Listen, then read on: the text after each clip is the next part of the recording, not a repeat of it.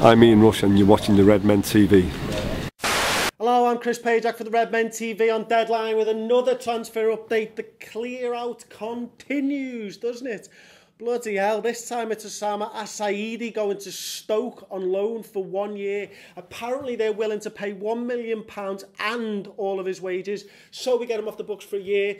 It seems like a good deal for both parties, if I'm honest. He went there obviously last season, did very well for them, scored some pearlers against some big sides that we don't like at all.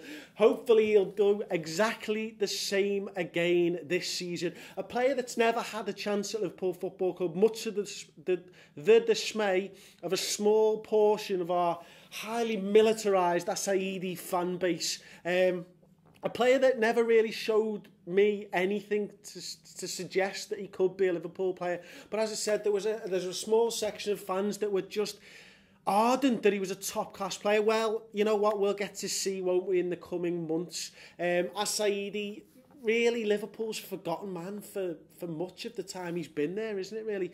It was almost like, why the hell did we buy him? Do you know what I mean? It's insane how little game time he actually got for us. But look, we will see him this season playing his trade for Stoke, and I think the clear-out does continue, and hopefully we'll see some more wages off our books. Anyway, I'm Chris Pajak for the Redmen TV. Don't forget to subscribe to the YouTube channel.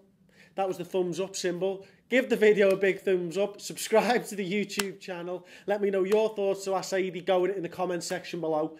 Ta. Heart beating. Liverpool from England, the best team in the world. Just joined us, it's Champions League line. Liverpool are about to be put into. Come on, Reed, come on, Carlines. Come on, Reed, lad. Come on, Carlines. Come on, mate. We always do us a fucking solid, lad. Group B. Yeah. Oh!